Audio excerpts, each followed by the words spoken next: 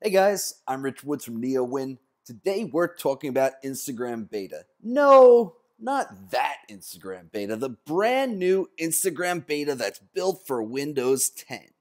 All right, so we can see the app description right here. It has a 3.8 rating, which seems a little bit odd to be honest, because I've heard a lot of reports about it that it's not so great, that it crashes. Doesn't open on my 830. Doesn't work on my 435.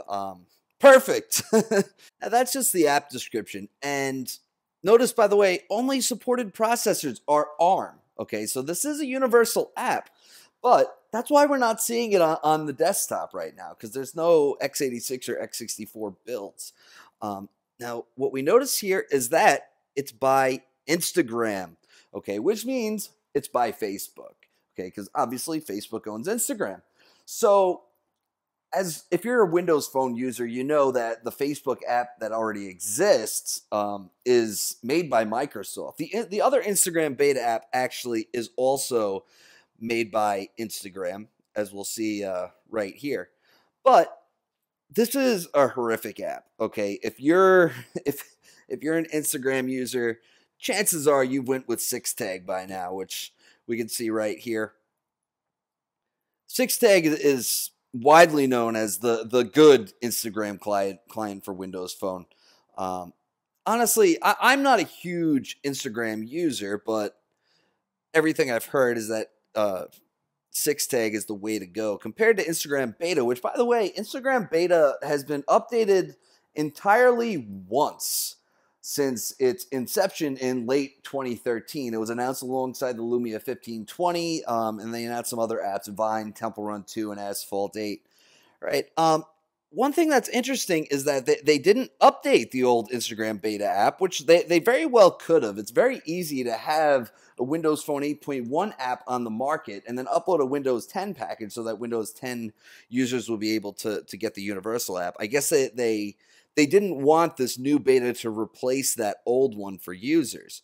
All right, so going down here, we have the tile. It's not a live tile. It's not anything. In fact, I'm 100% sure that it's going to be a placeholder because it's just a horrible tile.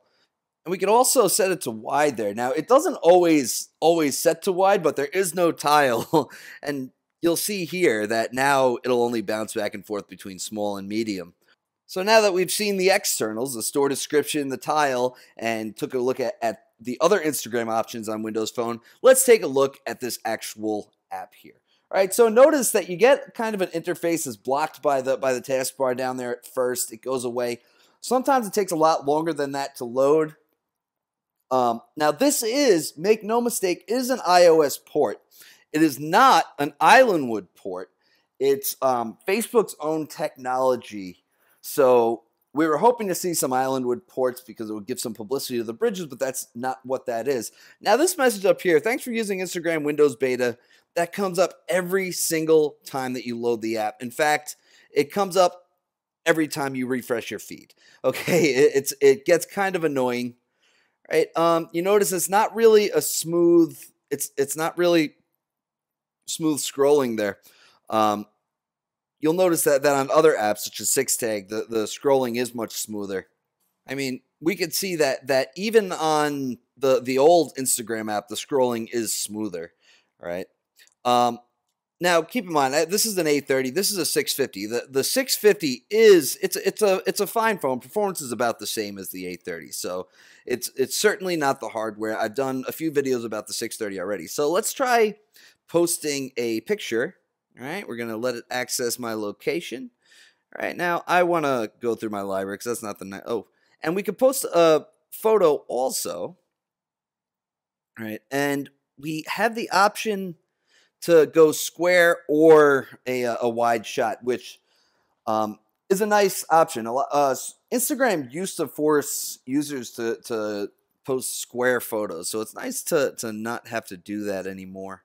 So we also, obviously, we could take a photo, we could take a video, but let's try posting a photo because I've heard of a lot of people that have just had the app crash on them when they try to do this. So I hit next.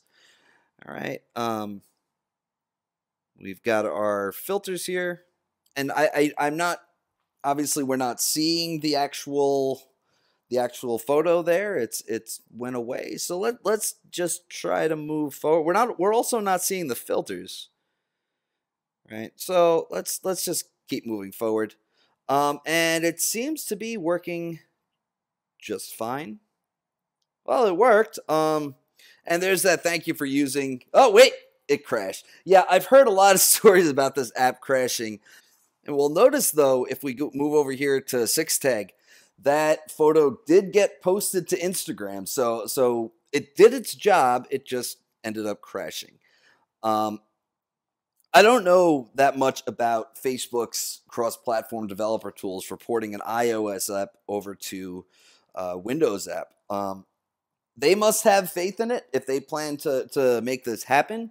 I also don't know if their platform to do this allows you to create projects in x86 or x64. It must, though.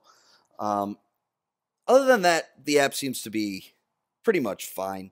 We can just scroll across here. Everything seems to work, but it does seem to crash every once in a while.